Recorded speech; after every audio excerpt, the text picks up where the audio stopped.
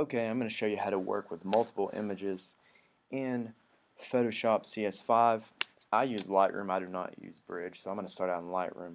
I'm going to press Command A to select all these images that I want to move into Photoshop, and then I'm going to press Command E, which is my external editing device shortcut, and you'll notice Photoshop automatically opens.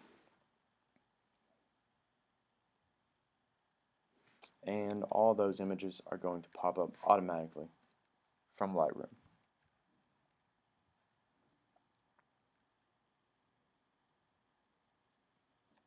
Okay, now as they open up, let me show you this really neat way to arrange your documents. You go up to this little tile area up here. It says Arrange Documents. You can go through and play around with this, see how it arranges multiple images. You can do side by side. So you see how there's different ways you can arrange your documents according to your own workflow. Okay.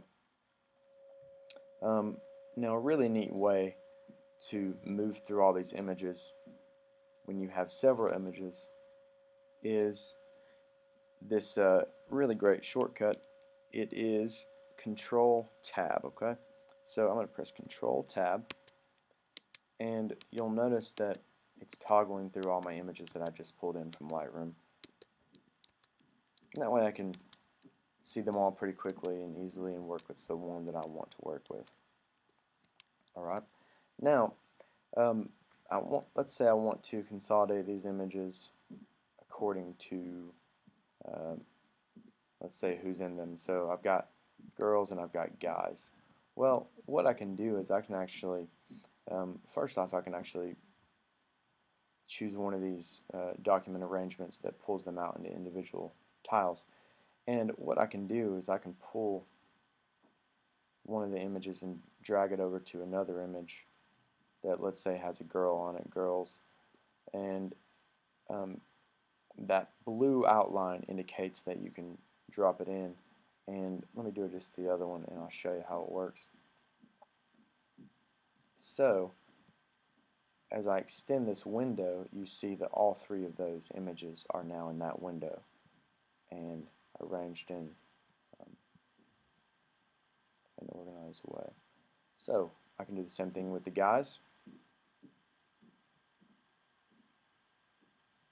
and I now have two different organized windows according to girls and guys. Well, let's say I want to maybe put that image right beside this image.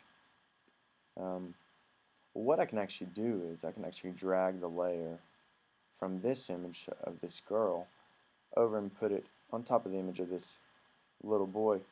And what's going to happen is it's actually going to add that layer, as you saw over there. And you can see right here, there's that image. So I'm going to press F so it won't be so cluttered for full screen. And what I can actually do is move that image right beside this other one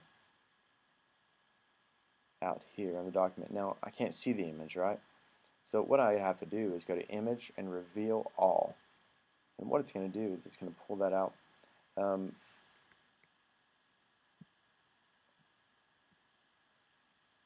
I'm going to zoom out a little bit to show you what that did. And now I have this really cool document where I have this image of this girl and these two guys right beside each other. And that's a really, really neat and quick way to do that. So what if I'm done working and I just want to close this image? I'm done working with it. So there's a neat shortcut. It is Command W. So I hit Command W, this pops up. I'm not going to save it, so I'm going to press Don't Save Now. All these other images are open as well. There's also a really great shortcut that helps you to close all the images at once, and it's really, really helpful when you're done trying to get all the documents off of your Photoshop. And that is Option Command W. Now this pops up and it looks similar to the one that popped up when I pressed Command W, but you have this little button right here that says Apply to All.